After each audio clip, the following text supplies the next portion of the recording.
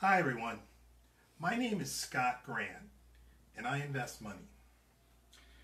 And we've been bringing you a tutorial every week to talk about different kinds of investing, and for the most part I've talked about the stock market, which is something that I like investing in. I think it's a great place to invest money, but there are other things that you can invest in, and I wanted to talk a little bit about some of those, and particularly collectibles. And people often talk about collectibles, and the number one collectible is rare art.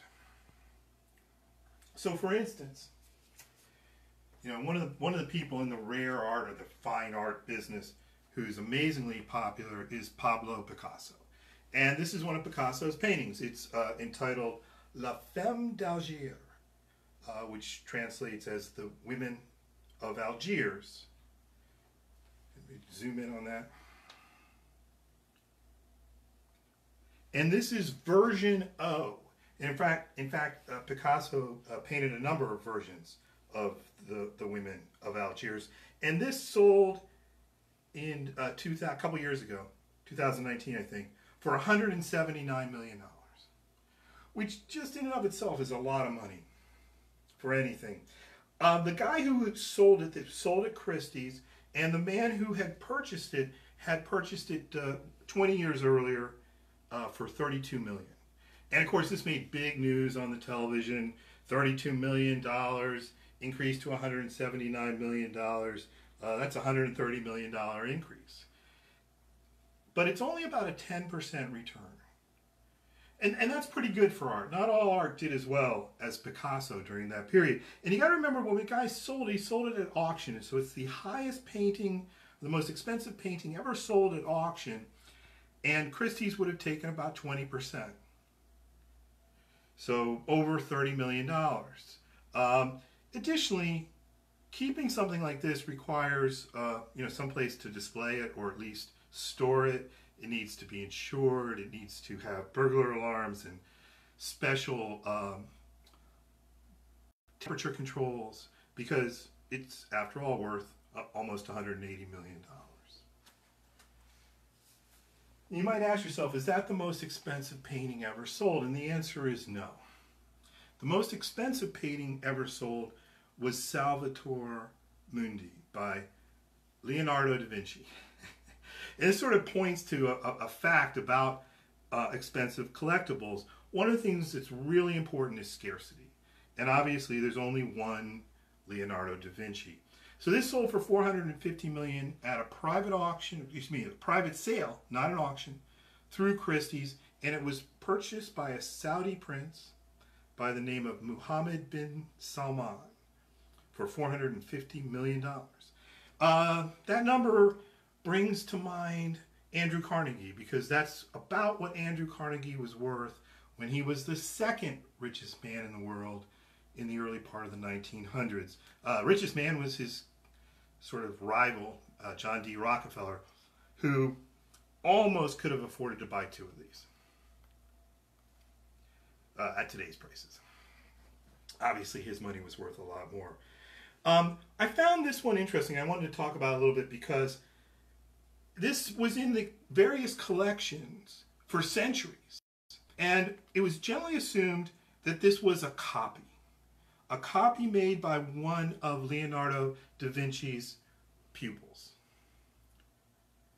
And as it turns out, copies made by da Vinci's pupils have value, just not as much as an original Leonardo da Vinci. So for centuries, they thought this was a copy.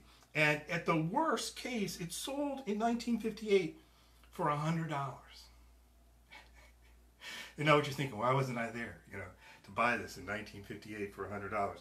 After that sale, various people discovered that it was actually a Da Vinci. It was in horrible condition.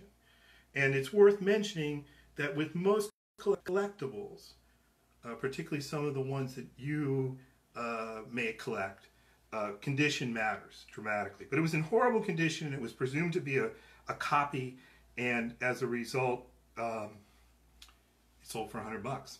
And then much later, 60 plus years later, it sold for $450 million.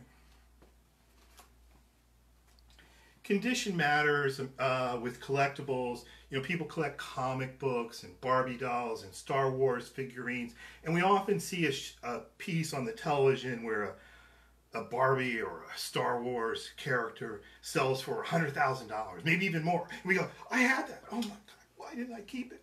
And the problem is you probably played with yours. And when they sell for that kind of price, it's because they've been kept, you know, hermetically sealed in a box the entire time, and nobody's touched it. And that matters a lot. I got a friend named Reggie, lives here in town. One of his things he collects are comic books.